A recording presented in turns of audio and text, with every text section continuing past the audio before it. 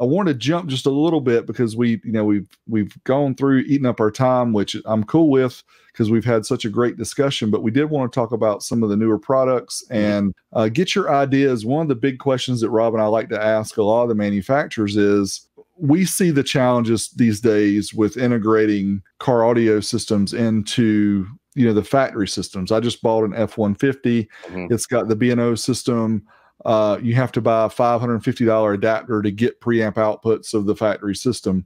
So what do you think about the difficulties today with trying to get aftermarket car audio into these cars that have these premium systems and the difficulties involved with that? Yeah, that's a great question, Derek. And the dashes are getting more complex. It's harder to replace the radio, and sometimes it's just not worth it. The electrical is tied in, the dimming is tied in, the air conditioning controls are tied in. So it really doesn't make a lot of sense to pull that radio out. And I know Dean and Fernando at 5 Star Stereo worked with you on your Ford.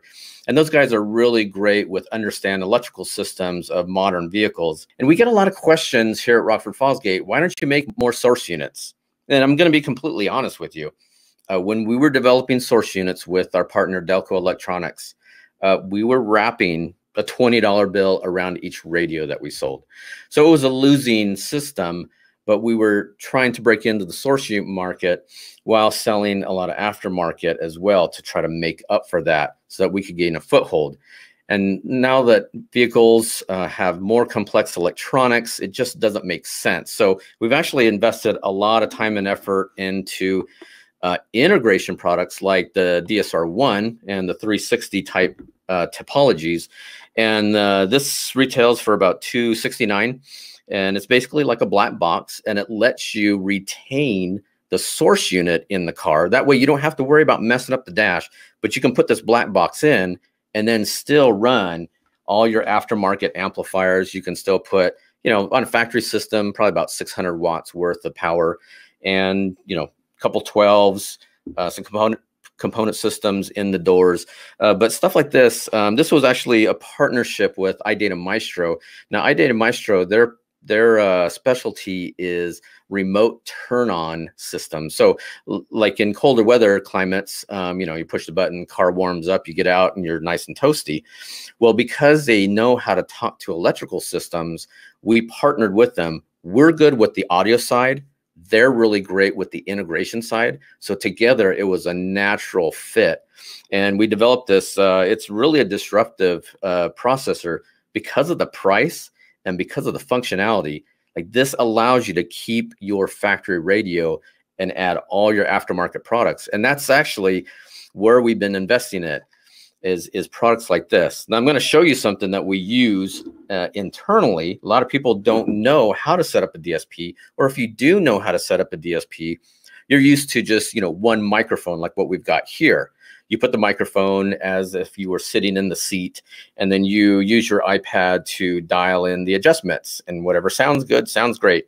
But what happens if your wife is short and you're very tall? How do you adjust that? Well, we've got a really cool tool that I'm going to show you. And this is a 6-mic multiplexer that we built here. Actually, Mike Koza did build this. One of the engineers that used to work here. And this actually is a multiplexer that uses 6 microphones. There's a left and a right on the high, a left and right in the mid, and a left and right in the low setting. So what this does is it mimics a tall person, an average height person, and a short person in an automobile. And this, of course, would be their left ear, and this would be their right ear. And what this does is this feeds into the multiplexer, and it basically sums the signal so that you can get a running average of what that response looks like.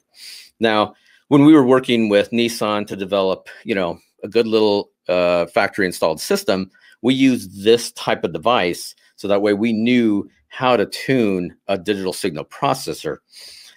So we use this type of machinery. It's very expensive, so I'm super appreciative that the engineering group let me borrow it and take it over here into marketing.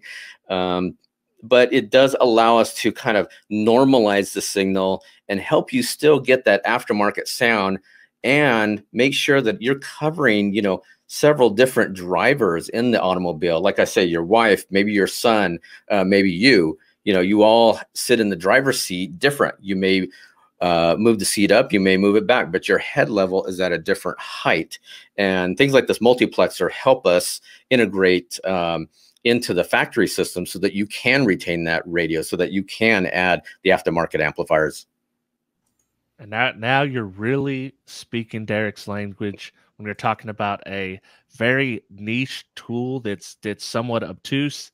Like that's big D territory right I'm there. doing one next week. Yeah. I'll get with your engineering guys. We'll get the specs.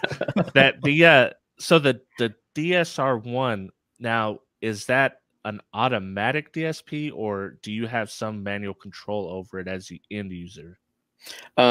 There's two ways to do it. There is the DSR1 can be set up in what's called like a universal mode, so that you manually have to set everything up, and it basically lets you tap into it as a normal digital signal processor.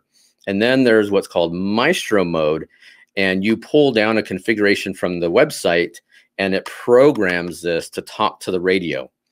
And so that is all automatic. It takes care of the door chimes and all the interfacing with the factory system. That part is automatic, but you still can use your iPad to tune the output.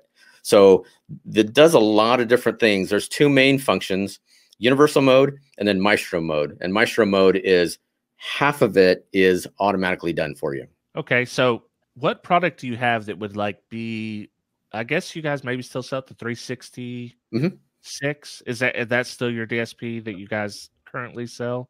Yeah, the 360.3 is actually the big brother processor. The DSR1 is the little brother processor. And the main difference is the 360.3 has summing signal capability.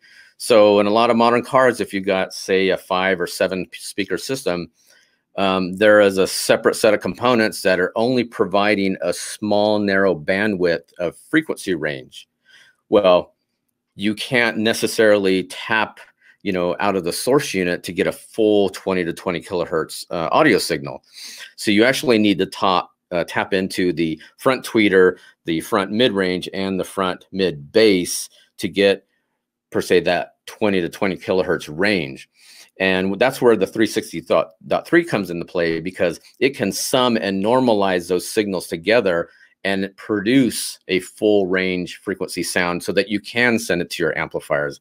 The DSR1 does not do that. And that's why there's such a price difference, because that is a patented topology, and there's a lot that goes on, a lot of horsepower needed to do that and sum all those signals together.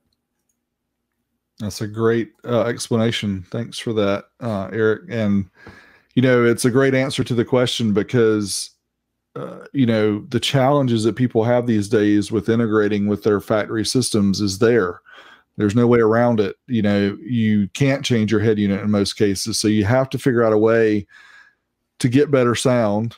As we know, I did the video on the F-150. I don't know how much that B&O system costs, because it's part of a huge package that costs a lot of money. But, you know, the fact that they're selling that as a premium system and it's just garbage, you know, it's like, man, I could have spent probably $1,000 in decent aftermarket gear and it would have sounded a ton better.